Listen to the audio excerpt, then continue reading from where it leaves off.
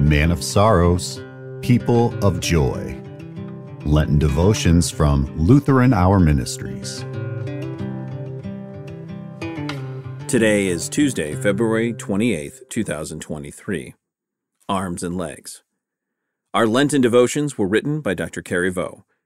The text for today comes from the Gospel of Matthew, chapter 10, verses 1 through 5. We read, "And he called to him his 12 disciples, and gave them authority over unclean spirits, to cast them out and to heal every disease and every affliction.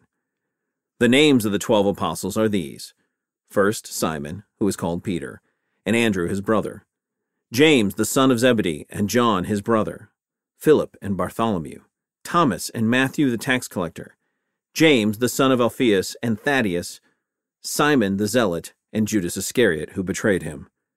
These 12 Jesus sent out." This is the word of the Lord. Very early in his ministry, Jesus called disciples to learn from him. But they would do more than that. They would go out into the cities and villages ahead of him and teach and preach and heal. They would get things ready for him to come there. You could call them his arms and legs. They did the work that a single man could never do. So early on, we see Jesus assembling the body of Christ around him.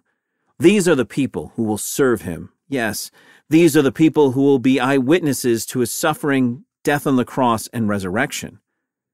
And these are the people who will ultimately carry the good news to the ends of the earth, to you and to me, so that we can believe. I am so glad Jesus chose these people. If he had not, how would we know about him at all? They told us the good news faithfully and gave their lives to make sure that we would hear it. Now it's our turn. Who will hear about Jesus from us? Join me in prayer. Dear Savior, use me so that others will trust in you. Amen.